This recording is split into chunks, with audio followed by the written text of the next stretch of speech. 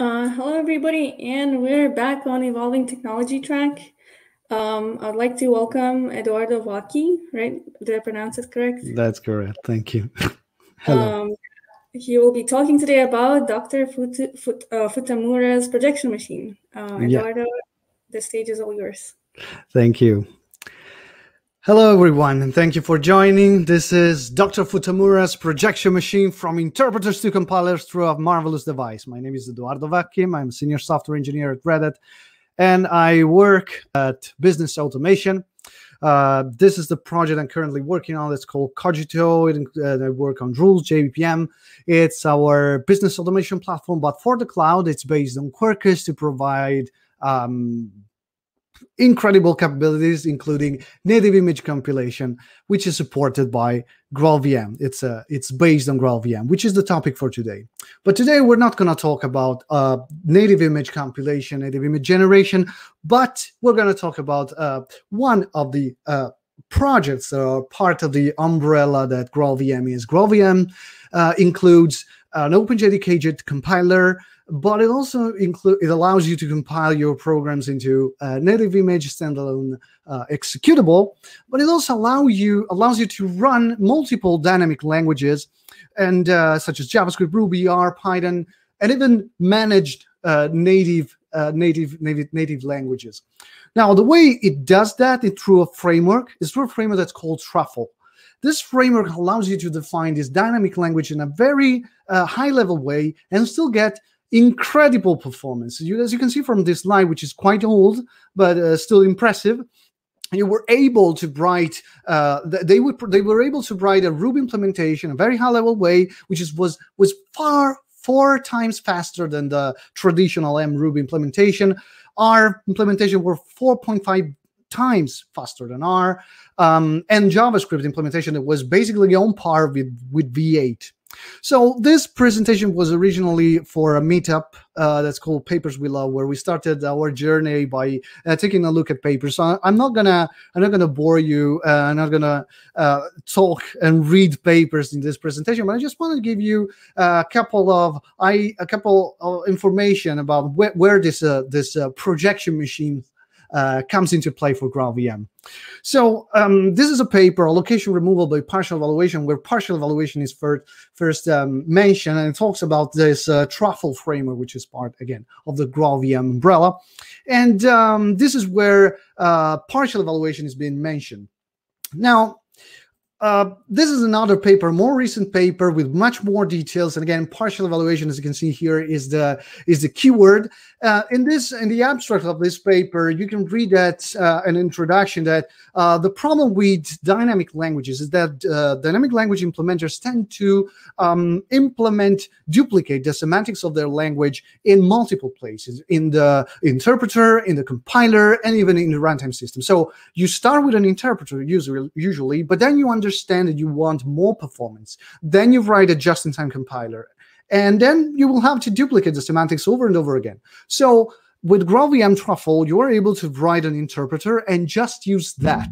And by using that, you will get high performance just-in-time compiler. And this is through the magic, so to speak, of partial evaluation.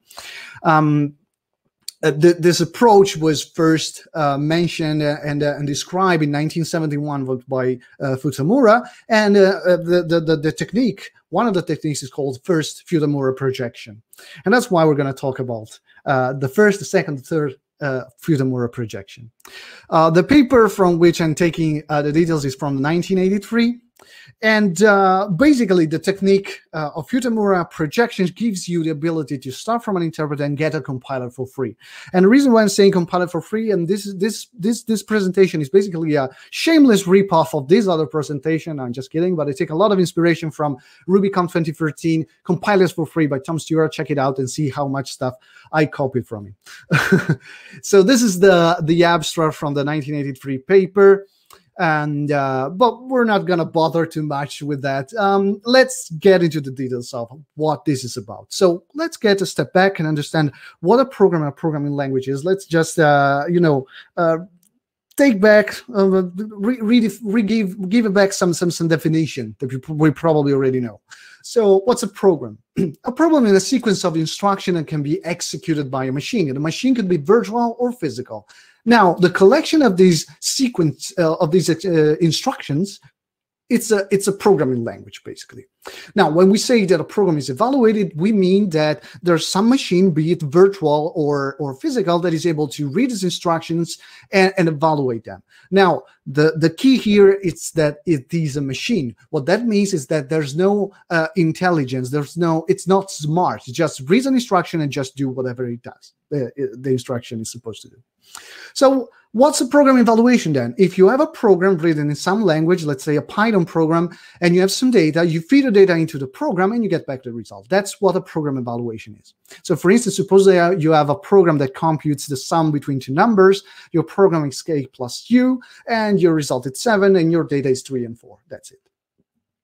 Now, what's an interpreter? Well, an interpreter is a special kind of program, and it's a special kind of program that takes as an argument another program, and then the data for that program. So for instance, if it's our Python interpreter, then P would be our Python program, and it takes as an argument the Python program, the data for the Python program, gives you back the result from that program P.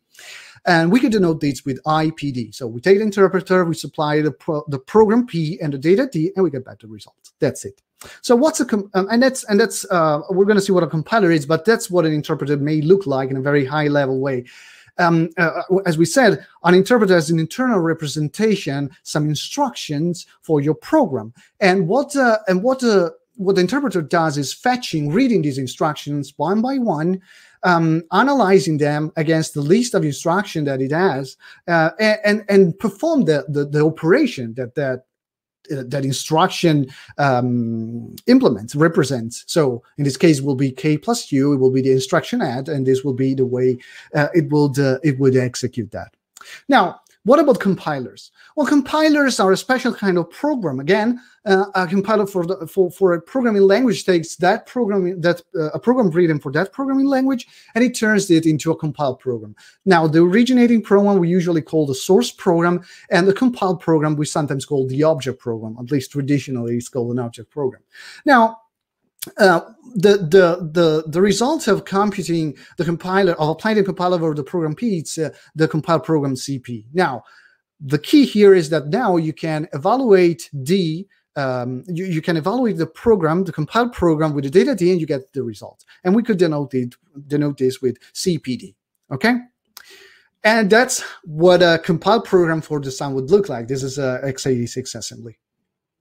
Now, there's no particular intrinsic reason why a language should be compiled or interpreted. And in fact, there are many programming languages that can be both interpreted and compiled. This, for instance, is OCaml. This is a simple OCaml program that prints a string. You could run the program or compile it and then run it. And basically, you could do this, at least theoretically, for any programming language. So basically, as long as the semantics is preserved, that is, as long as applying the program to the data gives you back the same result, so you interpret the program over the data, or you compile the program and then apply to the data the result, you should get the same result for that program. The semantics should be preserved. So what's partial evaluation? Well, partial evaluation, as an intuition, if you have a program F with two parameters k and u, suppose that you want to often call this program with a k parameter bound to the value 5. So the idea, you will define a new function f5 that only takes one parameter u, and basically the implementation for the function will be substituting 5 for every occurrence of k, and then simplifying the function. So basically, partial evaluation is the process of transforming f of 5u into f5 of u. And this is how this is represented in the original Futamura paper. This is the original function. This is the process through which you partially evaluate and you get this intermediate problem fk. Now, this could sound to you like curving, or to be more precise, it should be called partial application. So you define a function f5 in terms of f. If you want to look at the code there, which kind of looks like JavaScript code, you're basically using the function f, and you're defining a new function f5 by defining a new function that only takes the parameters u and calls f with a 5 as a key value, and u as the second parameter, right? And functional programming, this is often called for misnamed occurring, is actually partial application, but this is not the same as partial evaluation. And in fact, the difference is that here we're just calling another function. What's partial evaluation is that the function is actually transformed. So you start from the originating function at the top, which is k times k plus 1, da da da da da. You set k to 5. You substitute 5 for k everywhere, and then you apply all the operations up until you cannot simplify it any longer. Basically, you see there's only 5 times 31 plus u times u. As you can see, cannot be can be not further simplified. It's a different function, but it computes the same results. So this has been partially evaluated. Another technique to do partial evaluation is rewriting. So suppose we have this recursive definition for the power function that takes n and the k exponent. So if k is less or equal to 0, it returns 1. Otherwise, n times power n, k minus 1. So we substitute the definition of power 5, which is power n5, with basically the else branch here, because 5 is greater than 0, and it becomes 4, and then 3, and then 2, up until it's all expanded, all in line, n times n times n times n 5 times. This is sometimes called inlining by compilers.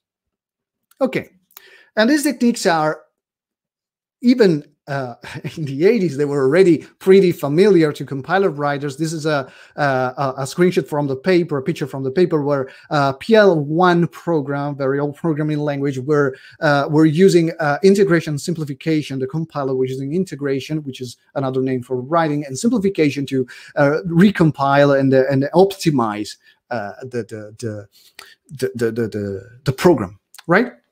So what's a projection? Well, the projection is the name that we give to the function fk. So the function f with a k parameter fixed, it's called a projection of f at k, just the definition, okay? So what's a partial evaluator? Now we're ready to know what a partial evaluator is, or a projection machine, or also called a partial computer. It's a function, it's a program, right, that takes another program f and a parameter for that program k and gives you back the projection of f at k. So for instance, if we have this function f, we have k and u as the parameters, if I were running examples, and it gives you as a result the result of applying f to k and u, we could take f and k, we could apply alpha to it, and we will get back the projection of f at k. So because alpha it's a program, basically what would that mean is that in the case of our power5 function, if we had this partial evaluator at disposal, we could write alpha pow, which is our power function, and the binding of k to 5, and get back as a result automatically this expanded, this rewritten implementation for free, right? Okay. So the paper actually presents various use cases for partial evaluator, but the one that's most interesting to me, and the one we're going to see today, is automatically generating a compiler. So let's get back to this. So an interpreter is a program that takes another program written for that interpreter, and the data for that program is an input. It evaluates the program and gives you back the result. A compiler is another program that takes that program, which is a source program, and returns an object program. And the object program is applied to the data and gives you back the result. Now, suppose that we are in this situation. It's our interpreter that takes a program and the data for that program and gives you back the result. For instance, suppose I, it's Python, and P, it's the Python program. So because I, it's a program, actually we could apply the partial evaluator, the projection machine, and get the projection of I at P. Right? We could apply to the Python interpreter and the Python program and get back projection of I at P, projection of the Python interpreter or the Python program. What does that mean? Well, let's see what this does. Basically, it's a new program that, by being supplied the data for the original program, the original Python program, gives you back the result. So basically, this is a program that can be run, being fed with the data, gives you back a result. So that's basically an object program, which means it's a compiled program. Whoa. I don't think we're gonna believe me here. I think you're gonna say, oh, well, that's like bundling the Python interpreter with a Python program. Well, not quite, because partial evaluation, as we've seen previously, simplifies, transform your program and rewrites it. And so suppose that this is our program K plus U, which is transformed into the instruction add XY, so to speak, right? This is our instruction.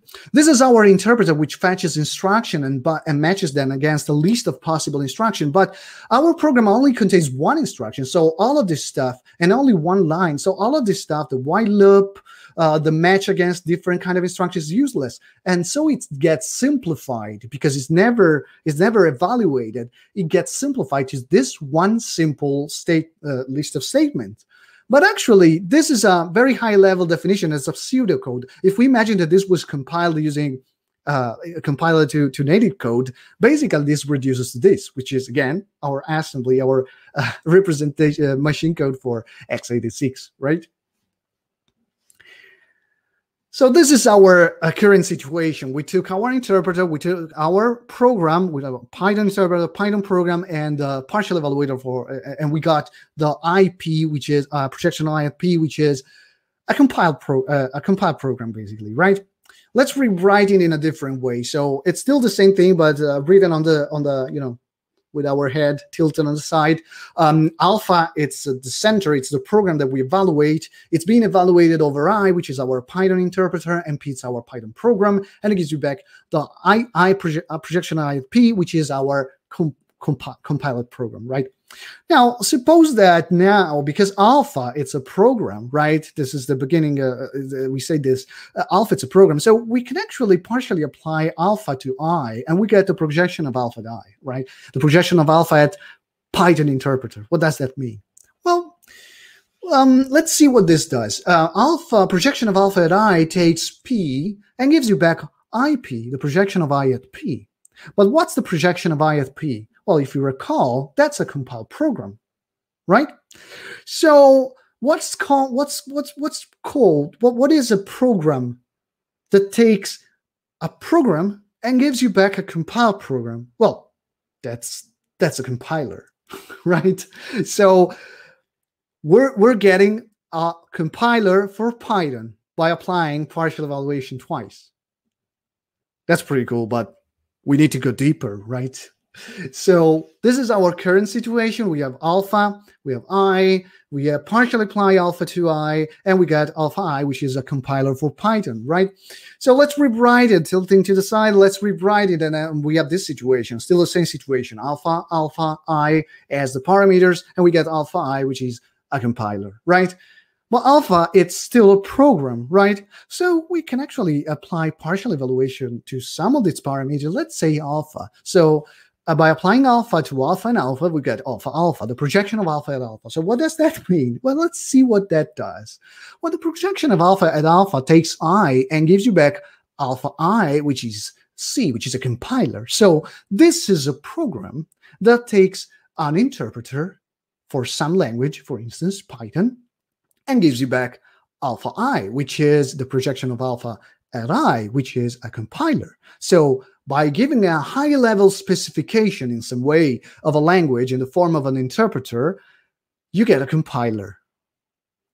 So that's alpha, it's a compiler. So that's a compiler generator. That's pretty cool. Okay, but can we go further than that? Well, kinda. So we are in this situation, right? We were in this situation. We applied alpha. We got alpha. Let's rewrite it. So we now have this situation. We have alpha as a program, and we get as a result alpha. Now, if we apply again partial evaluation to alpha and alpha, we're going to get again alpha. So that's kind of a quine. It's a program. You cannot go further than that. It's a fixed point. No. So this is the fourth equation of partial computation. The first three were called the first, second, third equations, or first, second, third projections. This is the fourth equation of partial computation. Let's see what that means. Alpha gives you alpha. So because I is an interpreter, And alpha alpha applied to I gives you a compiler for the language interpreter I. Then basically, alpha alpha gives you can be applied to any program. So what does it really do? When you apply alpha alpha to I, it gives you back a compiler for I. When you apply alpha alpha to I and then apply to P, it gives you a compiler to P. But I could be any program, could be any interpreter. So what is exactly alpha alpha? Well, alpha alpha, if you want to see it differently, if you see the comparison with the equation at the top, with the equation on the second line, alpha, it's kind of a language. You know, if it's a language interpreter, alpha, it's an interpreter for the alpha language, and that's what's written in the paper. What that means is that you can say that alpha alpha, it's a partial evaluation compiler. It's a compiler for the alpha language, which means that basically, because alpha here can be substituted by any program, so it could be alpha, it could be I, it could be any program. Basically, you are able to generate a partial evaluator for any program. Now, the author says that there's no practical derivation for this program, so that's just theoretical. But the rest can be actually applied. And in fact, the first and second projections are used in GraalVM, as we mentioned at the beginning. The interesting thing about this, about the technique that the GraalVM team uses, is that they do not just use partial evaluation, because besides rewriting and substitution, there's also another technique that's called tabulation that could lead to an explosion in generated code. So instead of just compiling every possible code path, they use profiling feedback to only compile those code paths that are actually used. So you use a high-level representation of your program as a tree, an AST, abstract syntax tree-based interpreter. These are rewritten using profiling feedback, and when there's a hot path, they're actually partially evaluating into compiled code. And you can go back and forth depending on the code path that is being visited. And that's how they get this amazing performance. So that was basically all I had.